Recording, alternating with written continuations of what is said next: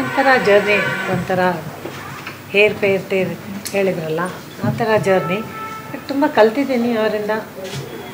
ಇರ್ರಿಪ್ಲೇಸಬಲ್ Anantnag. Difficult but ಇರ್ರಿಪ್ಲೇಸಬಲ್. Tough is tough, not easy. Is not easy in every way. ಭಾಳ ಅವ್ರದ್ದು ಶಿಸ್ತಿದೆ, ಒಂಥರ ಇರಬೇಕು, ಈ ಥರ ಮಾಡಬೇಕು, ಆ ಥರ ಮಾಡಬೇಕು, ಅದೇ ಥರ ಇರಬೇಕು, ಇದು ಮಾಡೋದಿಲ್ಲ, ಅದು ಮಾಡೋದಿಲ್ಲ. ಸ್ವಲ್ಪ no compromise. No, he doesn't compromise with anything. Difficult but very good, ಇರ್ರಿಪ್ಲೇಸಬಲ್ and the best. Okay ಆಗಿದ್ದಕ್ಕೆ 36 ವರ್ಷ ಆಗಿದೆ. ಇಲ್ಲ ಅಂದರೆ ಹೆಂಗಾಗ್ತಿತ್ತು. So but extremely talent. I really respect his talent. ಅವ್ರ ಜೊತೆಗೆ ಮರೆಯಲಾಗದಿರುವಂತ ಘಟನೆ ಯಾವ್ದಾದ್ರು ಆಗಿದೆ ಅಂದ್ರೆ ತುಂಬಾ ನೆನಪಾಗುವಂಥದ್ದು?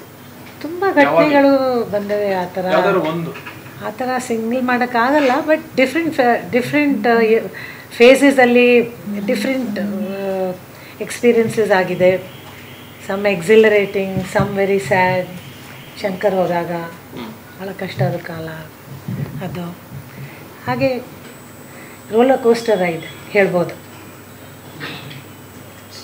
Yeah, it has been but it has been a good journey. At the end of it, I mean not at the end, I can say now as he crosses 50 years, I can say it has been a remarkable journey and good work, set of values, set of morals, discipline, no compromise. That has been his so nimde yadru prashne idre kelbodu. ಬರ್ತದೆ ಅಂದರೆ ಇಲ್ಲ, ಸಿಕ್ಕಾಬಟ್ಟೆ ಬರಲ್ಲ. But very stubborn, like ಹೀಗಿರಬೇಕಂದ್ರೆ ಹೀಗೆ ಇರಬೇಕು ಆ ಥರ. ಸಿಟ್ಟಂದರೆ ಕಿರ್ಚ್ಕೊಂಡಿರಲ್ಲ ಅವರು ಮನೆಯಲ್ಲಿ ಯಾವಾಗಲೂ. ಬಟ್ ಅವ್ರಿಗೆ ಒಂದು there is an unseen line drawn by him. It's not, he doesn't have to draw it literally. There is an unseen line drawn and that cannot be crossed. In every which way. ಅವ್ರದ್ದು habits ಇರ್ಬೋದು, ಅವ್ರ ಊಟ ಇರ್ಬೋದು, ಅವ್ರ ಶಿಸ್ತಿರೋ, ಅವ್ರು ಏನು ಮಾಡಬೇಕು, ಏನು ಇಷ್ಟ ಮಾಡೋಕ್ಕೆ, ಹೇಗೆ ಬದುಕಬೇಕು. There is an unseen line drawn and that can not be crossed. I mean ಅದು ಏನು ಚಾಕ್ ತೊಗೊಂಡು ಏನು ಬರಿಬೇಕಾಗಿಲ್ಲ, ಅದನ್ನು ಕೆತ್ತಬೇಕಾಗಿಲ್ಲ. But it is there and it is there for every one. For himself also he has drawn lines.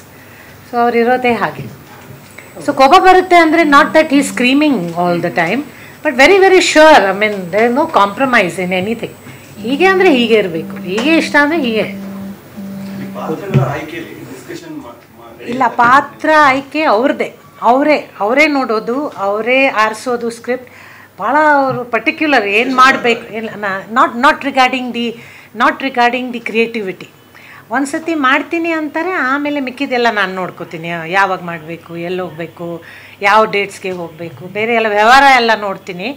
ಆದರೆ ಸಿನಿಮಾಗೆ ಸಂಬಂಧಪಟ್ಟಿದ್ದು works ಸಂಬಂಧಪಟ್ಟಿದ್ದಿಲ್ಲ, ಅದು ಅವರೇ ನೋಡಬೇಕು, ಅದು ಅವರೇ ಆರಿಸ್ಬೇಕು, ಅವರೇ ಹ್ಞೂ ಅನ್ಬೇಕು.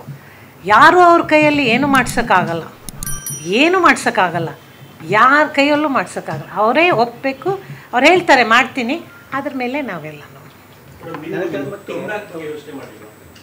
ಏನು ಈಗ 60ನೇ ವಯಸ್ಸು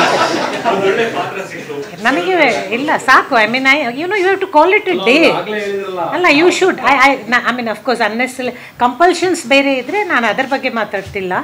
but you need to draw line. I told you that you have to draw line and you have to say enough is enough. You can't go on and on being A heroine and. So ನನಗೆ ಹಾಗನ್ಸುತ್ತೆ. ಬೇರೆ ಯಾರು ಮಾಡಿದರೆ ಅದ್ರ ಬಗ್ಗೆ ನಾನೇನು ಇದು comment ಮಾಡ್ತಿಲ್ಲ. But ನನಗೆ ಸಾಕು ಅನಿಸ್ತು, ನಾನು ಆಗಲೇ ಬಿಟ್ಬಿಟ್ಟೆ.